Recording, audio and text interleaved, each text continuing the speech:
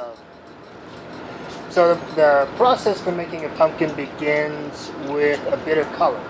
So we buy a color, and we have little chunks of color, and we put that color on the head of the pipe, the blowpipe, which is preheated, and we shape it into a bullet shape.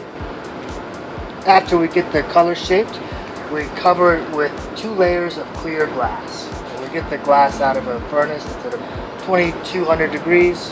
After that, we get an initial shape just to get the glass centered and even. And then we put the glass into a mold, an optic mold, and that's how we get these ribs that you see. After we put the glass in a mold, we take it out and we expand it.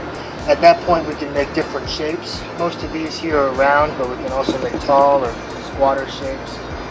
And then we transfer the pumpkin from the blowpipe to what's called a punty. So a punty, another rod of glass, is stuck on the bottom of the piece, broken off the blowpipe, and then the hole that was where the blowpipe was is melted, smooth, and then we add the stem. An assistant brings over some hot glass that's been rolled through color and also stuffed in an optic mold to give it some fine ridges.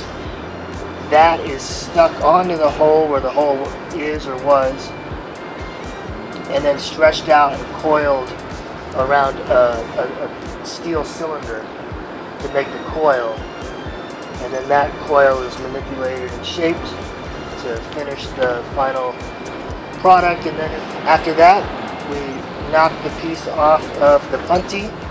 We give it a quick torch to clean up any sharp edges, and then we put the piece in an annealer where it sits for about 24 hours to cool down slowly. You can't let glass get too cold too fast, it'll break.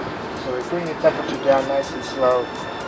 And after that, we pull it out and we put it out for display. We hope that you come and support us and buy one of our beautiful pumpkins. During the pumpkin patch, if you'd like to make your own pumpkin, we will help you make a pumpkin. We will do as little or as much as you need us to do, and you can participate in the process of making a glass pumpkin.